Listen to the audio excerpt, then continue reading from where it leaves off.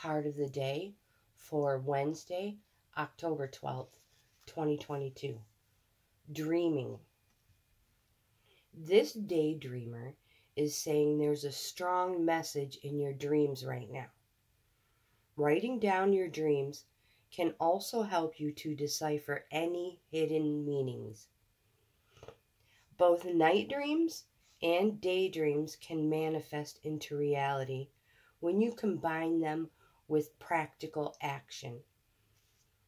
Maybe you're not remembering your dreams or not dreaming at all due to disturbed sleep patterns.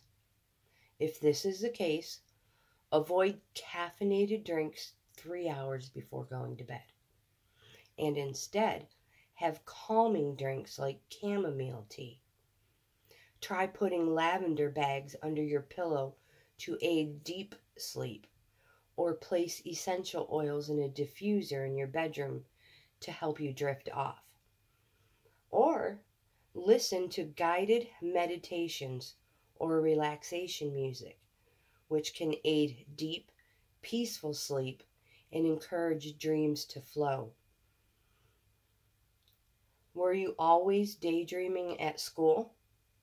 Many creative people daydream, as this is where the seeds of their dreams start to sprout and grow into this reality. But if you find yourself daydreaming too frequently, make sure you're eating properly and getting enough sleep. Try grounding yourself. Dreaming and daydreaming can both be a form of escapism. Maybe there are things going on in your life that you wish to avoid, things that are too painful. Releasing your fears through dreaming is just one of the ways your body can protect you in these circumstances.